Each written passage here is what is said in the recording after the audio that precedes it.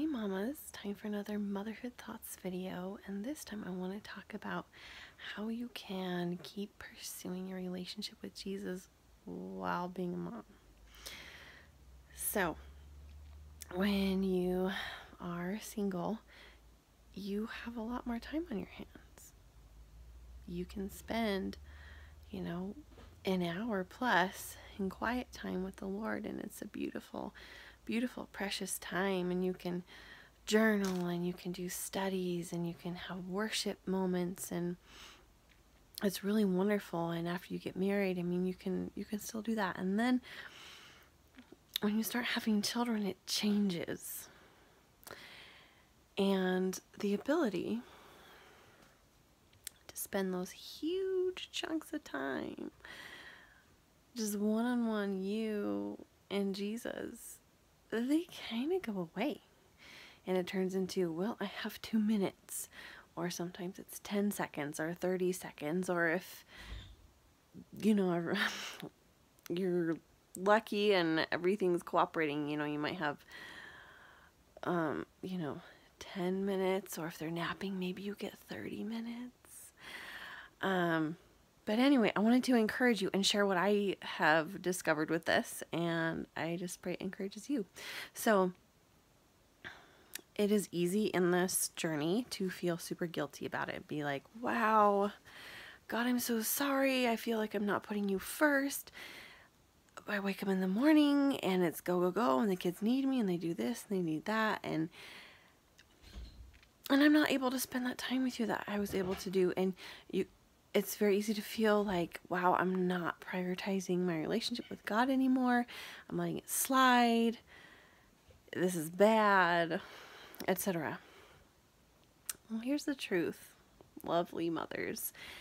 He knows that we're going through this. He knows that our time changes, and the time that we have to spend like we used to is not there in such large amounts anymore. And he's okay with it. He loves and treasures, this is the truth, he loves and treasures any time that we spend with him. It means everything to him. So if it is 10 seconds, if it is 10 minutes, if it is 30 seconds, whatever it is, take it and spend that time with him. And from my own life right now, here's kind of an example of how I do it. My quiet time with the Lord ends up usually being when I first wake up. I like starting the day with him. I find the rest of my day goes way better if I do that. I just say, here, God, here's the first part of the day. Thank you.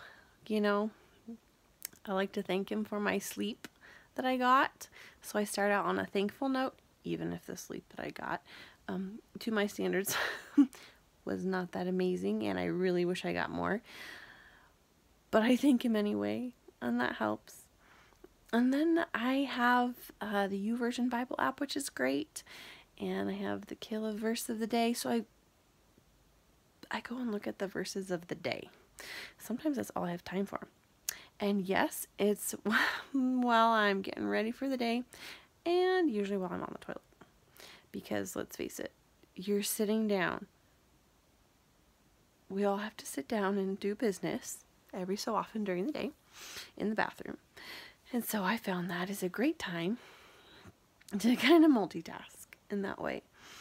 And so sometimes all I get in is the verse of the day. I also have a email devotional by Joseph Prince that I like to read if I have enough time. He has amazing devotionals. Highly recommend him. And then sometimes I'll have a little more time and I'll be able to go and read more verses or a chapter or something in the Bible, and I'll do it either on my phone in the YouVersion Bible app, or with one of my actual Bibles. And I do love how those feel. Like you just flip the pages, and to me, like, the words just leap off in a different way, and I can write in it. So I love that. And then with the Bible app, YouVersion Bible app, it's free. you can go through all these different translations and just get different levels of meaning, which is super cool. So I do that. And then the other thing that I do, that I've started doing, especially like involving my kids, is just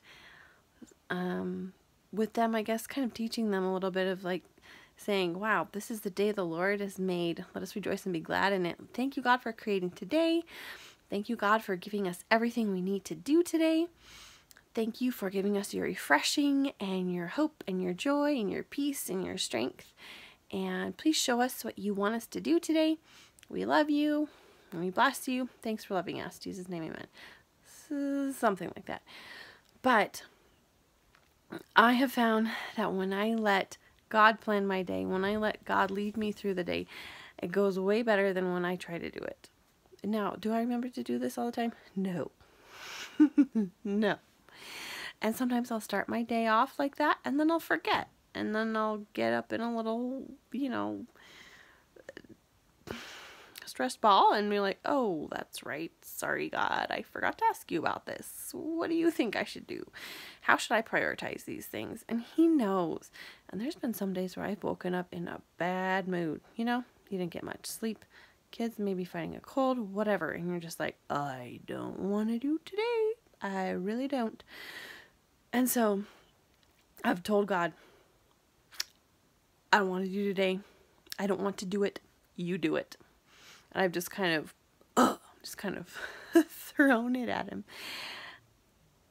And those have ended up being some of my best days. Some of my best days. Because I'm not leaning on myself to figure everything out. I've just tossed it to him. I have cast my care of the day, that verse in 1 Peter, cast your cares upon him for he cares for you. It's real and it works. So that, and then invite him into everything. I encourage you to invite him into every part of your day. Talk to him about it like you talk to anybody else. It can be like through your mind. You can be muttering under your breath. You can be talking out loud. He can take it. He's a good, good father, and he loves his relationship with us. And, how does a relationship grow?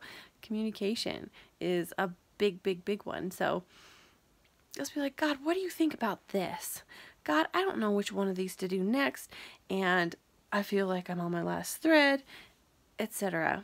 He always has an answer, and he always has a hug and a reassurance of his love for us. The last thing I like to do, and I may tie this into a different video also, but I have started asking him, okay, God, what do you think about me right now? Especially, it's super powerful if I remember to do this after I've lost my temper, I have reacted in a way that I don't like towards my children, or I just feel like I'm in a really bad place and I feel like a failure as a mom, and all those lies and all those nasty negative thoughts just kind of come crashing, and I say, okay, God, what do you say about this? What do you say about me right now? And I have only ever heard, I love you. You're doing a fantastic job. Keep going. You can do this, etc. Encouraging stuff that just melts away all that, in the moment. So I hope you are encouraged by that. Don't stress about it. It's a relationship. And as relationships go, they ebb and they flow. And it's just let it go.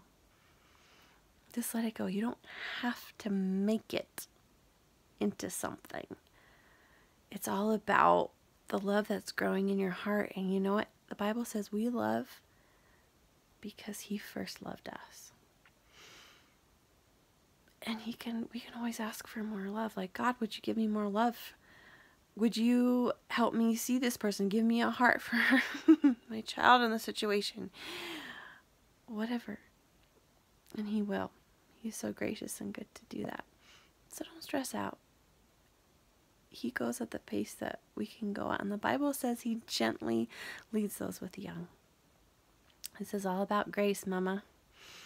It's not about works. It's not about have-tos. It's not about you should. It's not about, the law or a religion or a religious type of existence. It's about grace and the relationship with Jesus. So if you don't know Jesus, I would love for you to know him. I would love for you to just ask him into your heart and let him come in and make his home with you. He says, behold, I stand at the door and knock. And if anyone will open to me, I will come in and have dinner with him. It's not, I will come in and tell you all the things that are wrong with you and tell you, go clean it up and look at that mess. Wow. No, he's like, I will come in and eat with you. I will have a relationship with you. I want to love on you. And it's really, really beautiful. So if you don't know him and you want to, here's just a basic little prayer that you can pray. There's no magical words about it. It's just the cry of your heart going, Jesus, I want you. Now, please come. So, you can go something like this. Jesus, thank you for dying on the cross for me. Thank you for taking the punishment for every horrible thing I've ever done, have done, and will ever do. Thank you for washing me clean with your blood. I receive your forgiveness. Please come into my heart and rule over my life. I love you. I trust you. Thanks for loving me. In Jesus' name, amen. And there you go. Hallelujah. Welcome to the family. All right. I love you. I bless you. And if you want a Bible, pretty much any church out there will give you one for free. And there's the YouVersion Bible app. Totally free. You can download it anytime. So, I love you. And I bless you. And once again, okay, Holy Spirit keeps giving me more thoughts. If you just received Jesus into your heart, congratulations and welcome to the family. I would highly encourage you to download the YouVersion Bible app and just start reading in the book of John. It's a really, really good book.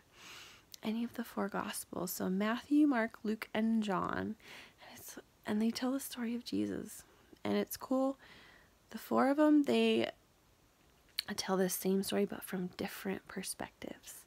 So you can get just a really cool picture of Jesus, what he thinks about you, how much he loves you and cares for you, and what he did to save you and rescue you. So, okay, I think that's all Holy Spirit wanted me to say. So I love you and I bless you. In the name of the Lord Jesus, release peace and blessing. I'll talk to you next time.